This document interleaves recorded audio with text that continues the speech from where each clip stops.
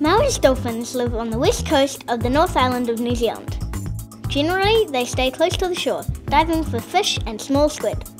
Mostly, they like to play, chasing each other for fun, surfing, playing with seaweed and blowing bubbles.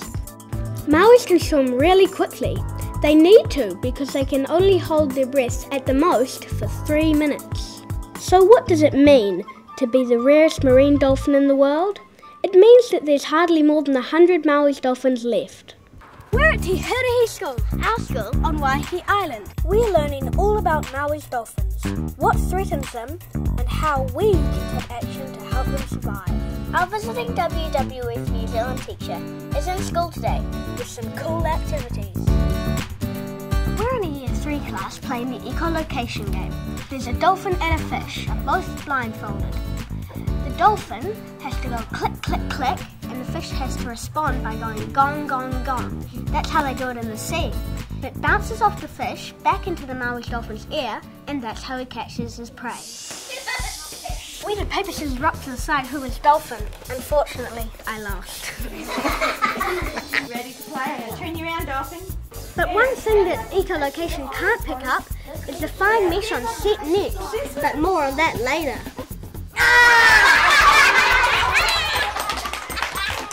Did you know that they weigh about 50 kilograms and can live for up to 20 years?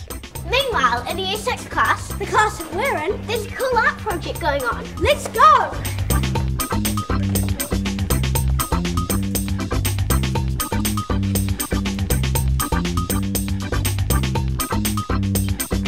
So what are you going to do with the poster when it's finished? Yeah.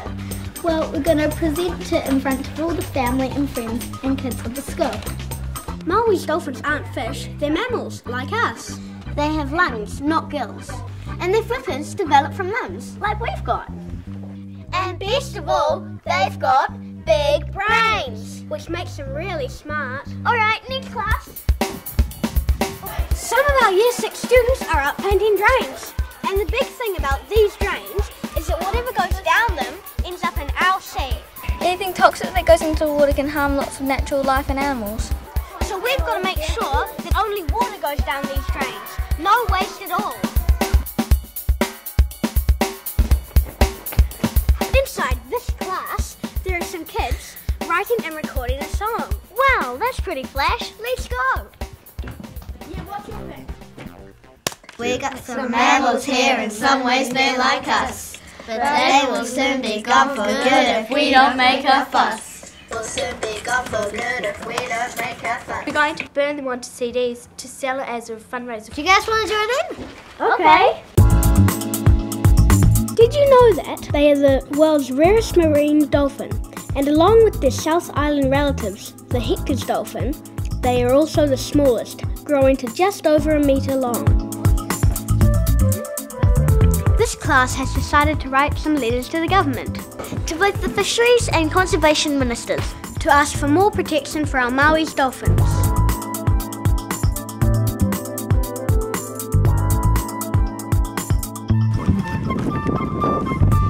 We're on the top of the Awhiri Peninsula on the west coast of the North Island, and it's really, really windy.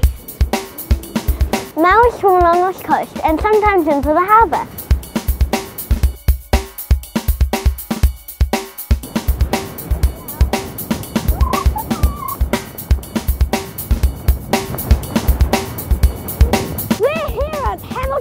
On the wild west coast, one of the Maui's dolphins' favourite places to play. Out there in the ocean, there are only about 100 Maui's dolphins left. Remember that clicking noise that the Maui's dolphins make? Well, that noise is called echolocation. They use it to find their fish. But one thing that echolocation can't pick up is fishing nets. And that's a real problem. Set nets like these can and do kill Maui's dolphins. Dolphins can't sense the fine mesh of the net, So they swim straight into it. and they can't swim backwards, so they can't get out. And because they can only hold their breath for 3 minutes, they drown. On the west coast of the North Island, it is illegal to use set nets. But on harbours like this one, it's not yet illegal, but it soon could be.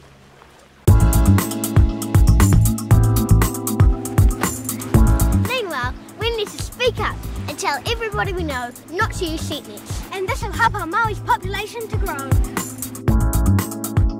So, here are a few things we can do to take action in our school and community. Put together displays for our community library. Organise a fundraiser for WWF New Zealand. Adopt a Hector's dolphin. Organise an information day for our families. And write a song about Maui's dolphins.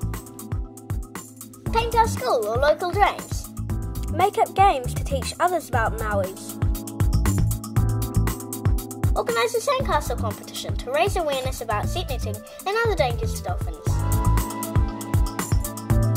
There's a hotline that you can call if you happen to see a Maui's dolphin.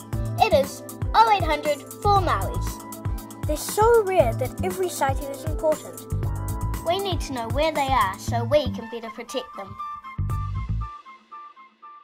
We got some mammals here, in some ways they're like us, but they will soon be gone for good if we don't make a fuss.